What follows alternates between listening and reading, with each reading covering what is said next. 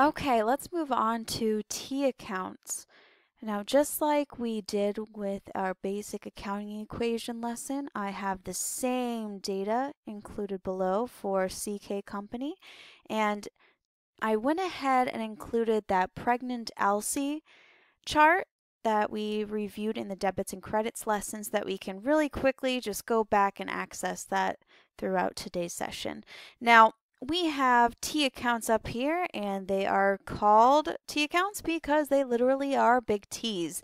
Now, earlier in our previous lesson for debits and credits, I mentioned that there was a very easy, simple definition for debit and for credit.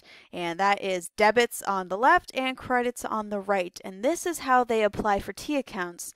All of your debits will be on the left and all of your credits will be on the right. And this proves true for each and every different T account. Now, every account that you have will have its own T account, and depending on what side we put our transaction numbers on, that will kind of show us exactly what's happening. By transaction numbers, I mean the amount of the actual financial change. So let's dive right in and kind of play around with this to see if it makes a little bit more sense, particularly since that last lesson for debits and credits was so vague and just a bunch of memorization. Let's apply it. So on January 1st, Christopher Knowles started CK Company by transferring $50,000 from his personal bank account to a business account. So again, just like we did when we were using the basic accounting equation to analyze these transactions, let's do the same thing. And let's ask ourselves a few different questions. One, what accounts are being affected? So remember, there's going to be two or more accounts that are being affected. For each account, is the account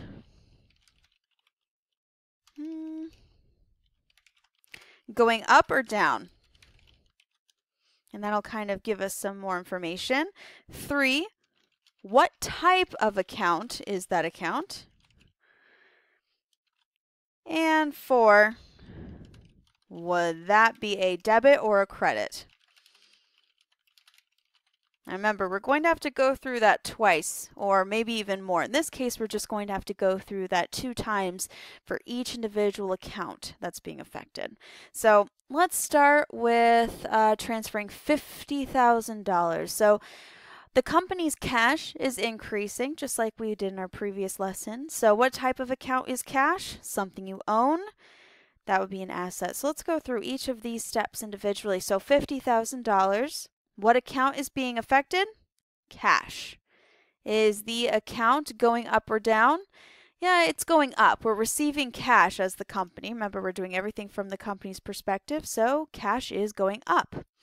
What type of account is that? That would be an asset, just like we did previously. So let's apply all these first 3 to answer number 4. Cash is an asset that is going up.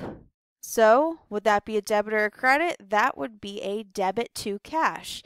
So for that first transaction, cash is being increased or debited by $50,000. Okay, now let's look at the second part of this. Christopher Knowles started CK Company by transferring $50,000 from his personal bank account to a business account. So this is the owner's interest. It's his capital in CK Company. So our capital account, CK Capital, is also being affected. Now, is that account going up or down? Well, does he have more interest or less interest than before? He has more interest. So it is going up. What type of account is that capital account? It's a capital account. Nice and easy. And would that be a debit or a credit? Well, it's a capital account and it's going up. So that would be a credit on the right. So let's go to CK Capital and let's record that $50,000 on the right. Now let's move on to this next one. We'll take it a little bit slower this time. Now the company purchased $2,000 in supplies on account. So let's start with that first one. Let's pick out an account that's being affected. So the company purchased supplies. So supplies are being affected. So there's our account. Are supplies going up or down? Well, we purchased supplies. So we have more supplies than before. So they're going up. Here, let's even take this a step further. Let's actually answer them as we go. What type of account are supplies? Well, supplies, they're something we own. So what type of account would that be? That would be an asset. So we know that we have supplies, which are an asset going up. So now let's figure out if that's a debit or credit. We have an asset that is going up. That would be a debit. And now remember, would debits be on the left or the right? Debits always on the left. So we have $2,000 in supplies. Now let's do the same thing for the second half of that. What account is being affected? Well, how did we pay for these supplies? Are we paying now or are we paying later? We're paying on accounts, so we're paying later. That would be accounts payable. Accounts payable, the amount we owe, is that amount that we owe going up or down? It's going up. There's an increase there. What type of account is accounts payable? Accounts payable, something we owe. That would be a liability. So let's go ahead and put that in.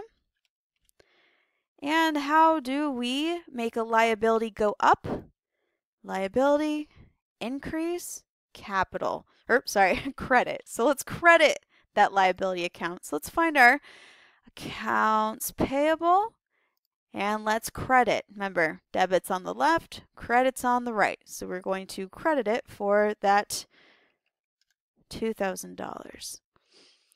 Okay, now let's look at our next one. The company paid $3,000 for rent for the month of January. So let's look at that keyword first. We see paid. Remember, it doesn't quite matter at this point which account you recognize first. The order of your debits and credits will matter a little bit in journal entries, but it really doesn't matter which actual account you identify. So if you find a keyword, go ahead and grab onto that. Start analyzing that and see what you can do with it. And then maybe you'll be able to fill in the other blank as you go. So the company paid $3,000 for rent. So paid. Remember, paid means that we have cash. That is going down. Now, what type of account is cash? We should be pretty familiar with this one by now. It's an asset. And would that be a debit or a credit? That would be a asset down credit. So let's go ahead and find that credit. Let's put it on there for now. And we paid $3,000. Now let's look at the other half of this. The company paid $3,000 for rent for the current month. So here we have rent expense. So we have rent expense, and let's go ahead and try to run through these quickly. Is the account going up or down? Well, do we have more expense or less expense than before? We have more expense. Remember, don't get this confused with those revenue and expense rules for capital when we were doing our basic accounting equation. We are analyzing each individual account type. So do we have more or less expenses? We have more expense than before. Our expenses went up. So actually, let me go ahead and write these in just to keep it clear. Rent expense, it's going up.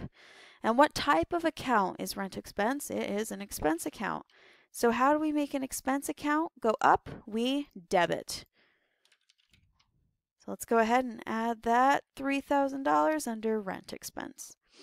So far you're noticing that basically, and here's a really great rule in accounting, for every single transaction, one debit will be affected and one credit will be affected. You can see this for each one. The one we just did, debit rent expense, credit cash.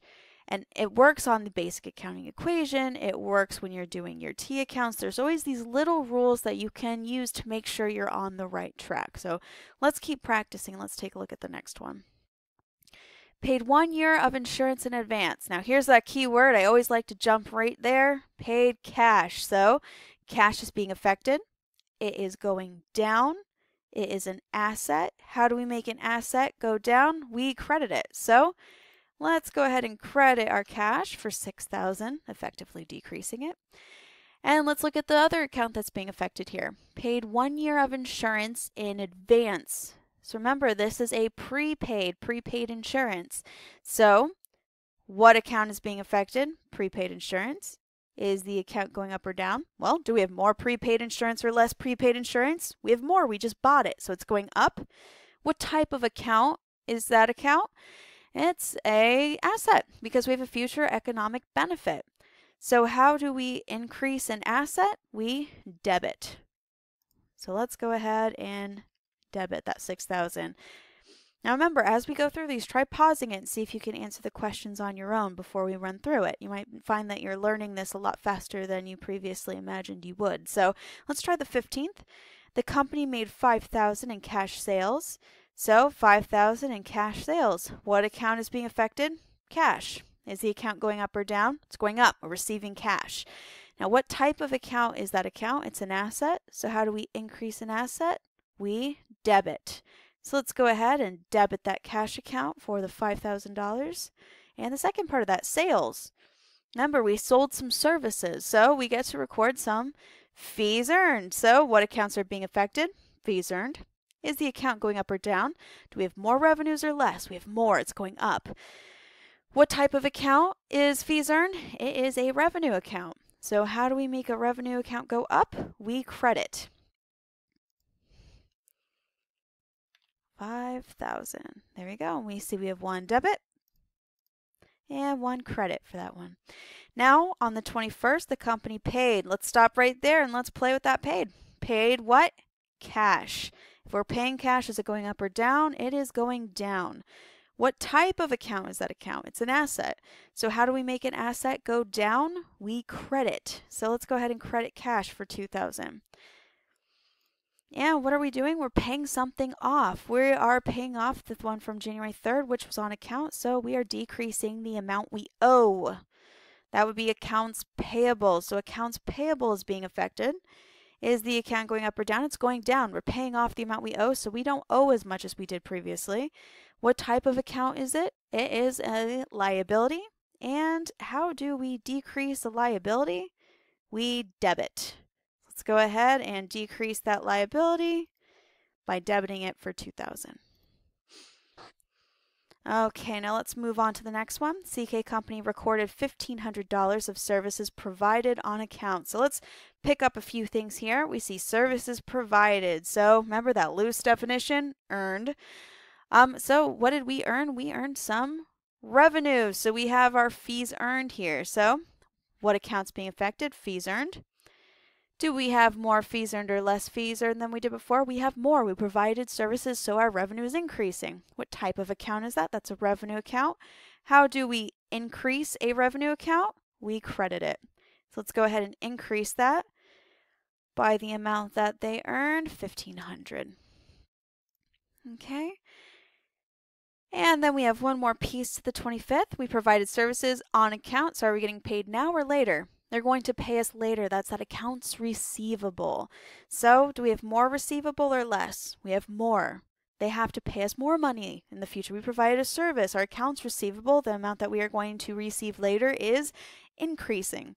What type of account is that account? It is an asset. So how do we increase an asset? We debit.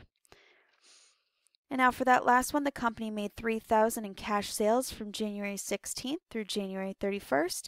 The company made $3,000 in cash.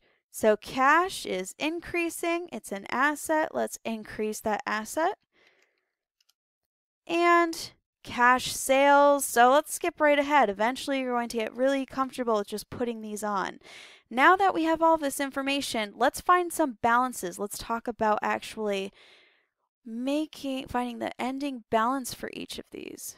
So let's see. So here we have 50,000, 5,000, 3,000. So we have 58,000 in debits, and we have 3,000, 6,000, 2,000, 11,000 in credits. So which side is bigger, a debit side or a credit side? Our debit side. So that means that we can find the ending balance in cash to be the difference between the two. 47,000. Now these already have all of their balances. We can do this one right here, 0, and we can also do this one right here.